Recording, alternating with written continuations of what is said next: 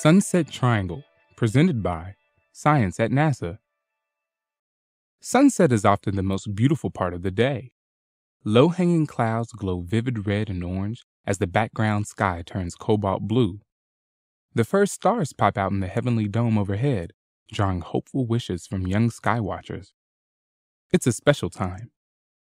The sunset of May 26 will be extra special. On that date, the fading glow in the western sky will be punctuated by a three-way conjunction of bright planets. Venus, Jupiter, and Mercury will form a tight triangle only 3 degrees wide. Triple conjunctions of planets are fairly rare.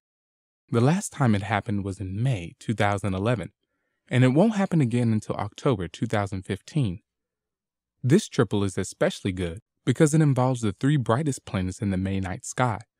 Number 1, Venus. Number 2, Jupiter. And number 3, Mercury. The triangle will be visible even in places with heavy urban light pollution. The best time to look is about 30 to 60 minutes after sunset. The 3 planets will be hugging the horizon, so a clear view of the western sky is essential. Let Venus be your guide. It pops out of the fading twilight long before the others. As soon as you locate Venus, look in that direction using binoculars. If your binoculars are typical, all 3 planets will fit in the eyepiece simultaneously. As the twilight continues to fade, set the optics aside. Eventually, the triangle will become visible to the naked eye. You don't have to wait until May 26 to enjoy the show, however. The planets start gathering weeks earlier.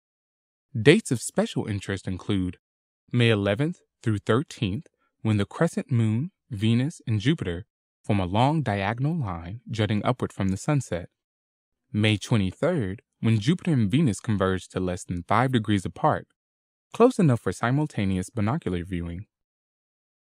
May 24th, when Mercury passes Venus less than 2 degrees away, giving shape to the triangle that reaches maximum compactness 2 nights later, on May 26th.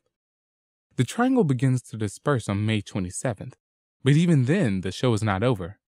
On May 28th, Venus passes Jupiter at a distance of 1 degree, forming a truly spectacular pair. From beginning to end, the 3 naked-eye planets will be close enough to fit inside the field of ordinary binoculars from May 23rd until early June.